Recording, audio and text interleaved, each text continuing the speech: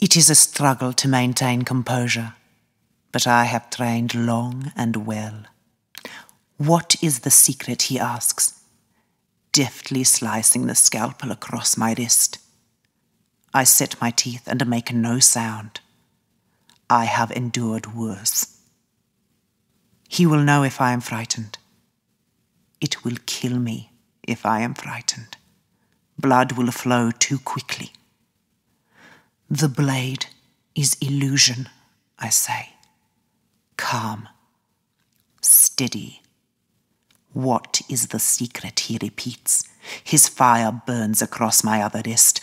The stone is very cold beneath me, the carved channels digging into the bare flesh of my back. The shaping is illusion. He looks down at me impassively, wiping the blade clean on a purified cloth. What is the secret? They are nothing without hands to wield them. What is the secret? His eyes are cast in the ice that swirls through the empty streets outside.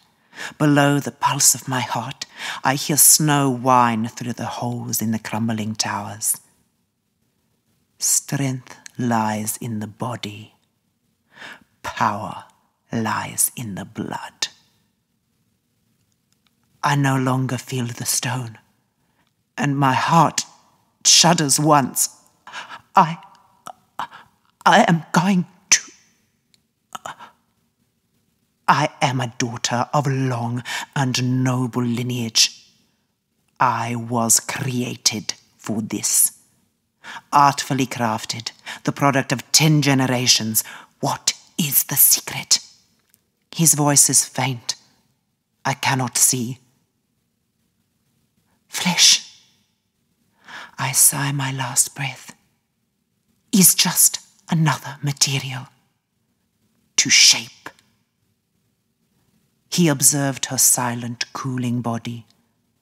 The woman is dead. The old life is exsanguinated.